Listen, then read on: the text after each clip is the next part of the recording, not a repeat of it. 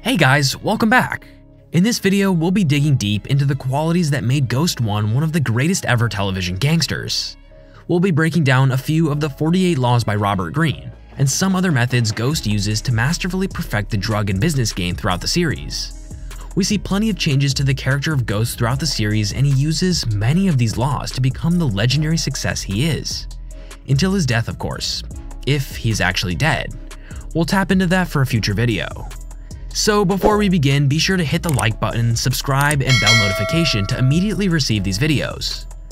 Ghost lesson number 1. Money over everything. Ghost from his early gangster days was always about making some hard cold cash.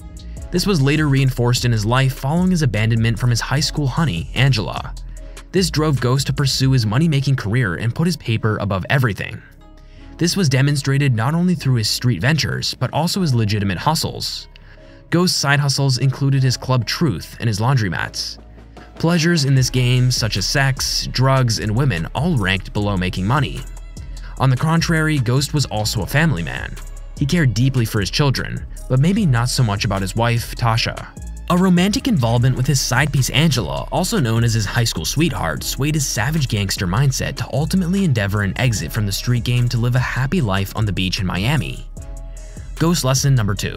Despise the free lunch. Use money and generosity strategically to achieve your goals. Remember that everything has a price and don't accept free gifts. But use the desire for a free lunch to deceive others. Use gifts to build a reputation of generosity, which creates an aura or power, and also to obligate people to you. We observed Ghost use this law on multiple occasions.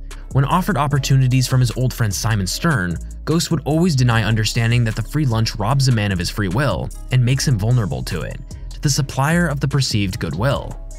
Ghost is seen fighting for his freedom and independence on multiple occasions. The best example of this is when Simon Stern offers Ghost an employment opportunity to work under him, managing his clubs.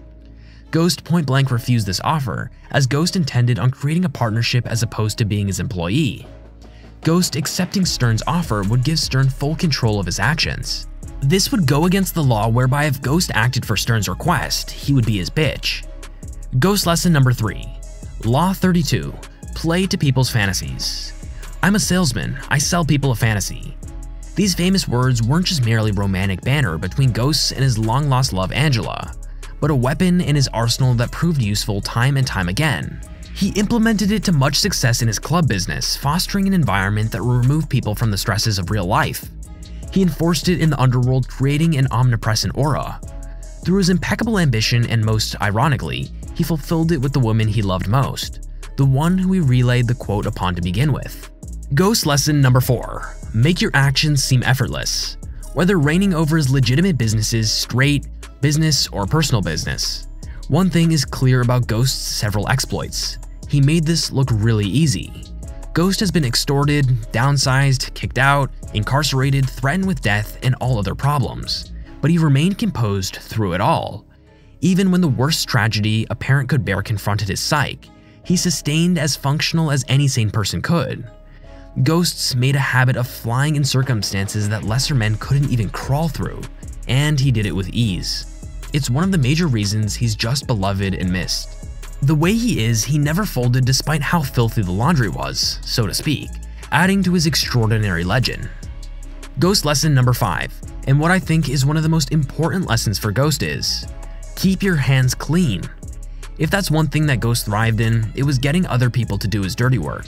Whether legitimate business, street business, or personal, Ghost often used a substitution to carry out his deeds.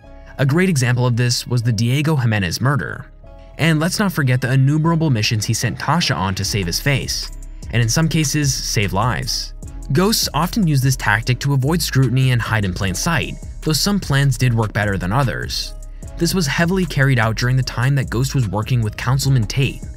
Nevertheless, the multiple wins in pawning others far outweighed his losses, and that's something we must always keep in mind when recapping his legacy.